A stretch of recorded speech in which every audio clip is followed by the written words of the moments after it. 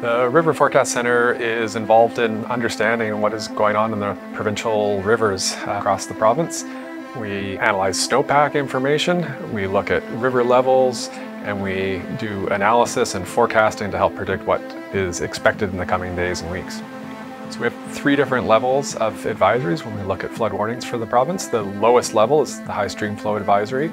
This is when we expect rivers to be coming up and we may see some low-lying flood issues, particularly in kind of areas adjacent to low-lying creeks and rivers.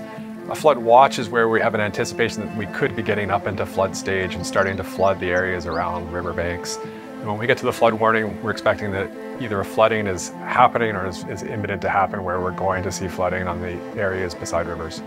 In BC, we have a couple key factors that lead to flooding. We've got a fall-winter season where we have atmospheric rivers that bring heavy rainfall, particularly into the coastal areas of the province. And that heavy rainfall can lead to high runoff and flooding.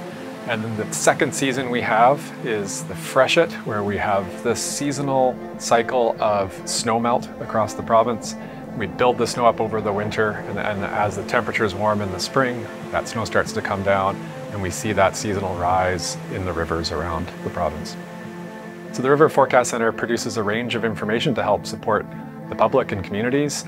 We produce regular updates into modeling information and real-time forecasts on the rivers around the province. And if needed, we publish advisories and warnings to help alert for flood conditions that may be coming.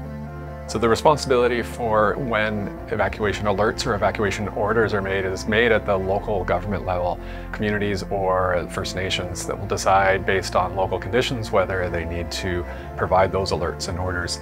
So the River Forecast Centre is putting out the flood warnings that would provide some information that would help make the decisions around whether to issue an evacuation alert or order.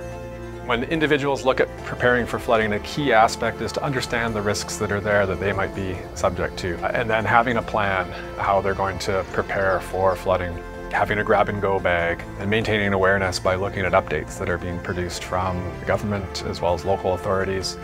A great resource that people can look to is ClimateReadyBC, where they can get information on how to prepare a grab-and-go kit and develop a plan.